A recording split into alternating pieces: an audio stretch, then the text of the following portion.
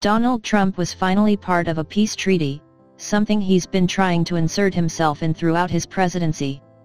He played host on Tuesday to Israel, the United Arab Emirates, and Bahrain at the White House, saying the agreements signed would change the course of history. UAE and Bahrain are not the first two nations to normalize their relations with Israel. Egypt was the first in 1979, and Jordan did so 15 years later in 1994.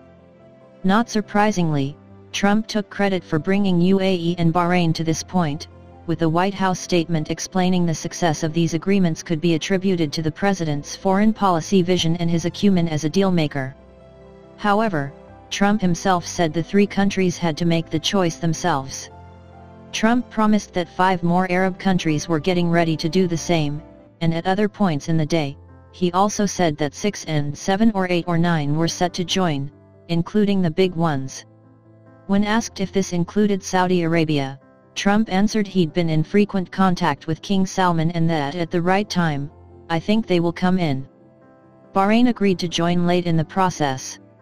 It was seen as a sign of approval by Saudi Arabia, as it's dependent on economic and security ties with the Saudis and coordinates foreign policy with Riyadh.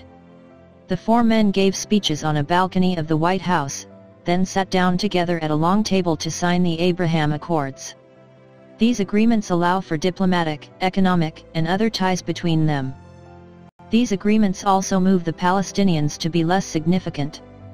For 3 years, Palestinian leaders have rejected Trump's efforts to bring them together with Israel. They have viewed the proposed agreements as only benefiting Israel and called UAE and Bahrain traitors to their cause. During an Oval Office meeting with Netanyahu, Trump told reports that he believes the Palestinians will eventually join the agreements. Obviously, we speak to them, he said, while also noting that his administration had stopped $750 million in funding to the Palestinians because they treat the United States so badly. The 2 Arab nations that signed agreements on Tuesday have never been at war with Israel, so they are not true peace treaties, yet both had thought of Israel as illegitimate. Arab states in the Persian Gulf have been moving closer to Israel in recent years with a desire to stifle the Iranian influence in the region. As Trump sat with Netanyahu on Tuesday before the signing ceremony, he spoke of his desire to create a deal with Iran over its nuclear program. This is something former President Barack Obama did, and Trump then pulled the U.S. out of that agreement. He noted he's been communicating with Iranian representatives and that he told them, "You should wait to see the U.S. election first." He added that there is nothing Iran would like to see better than sleepy Joe Biden elected. "But I'm going to make a much better deal," Trump added, predicting that after his victory, Iran will be very rich and very quickly.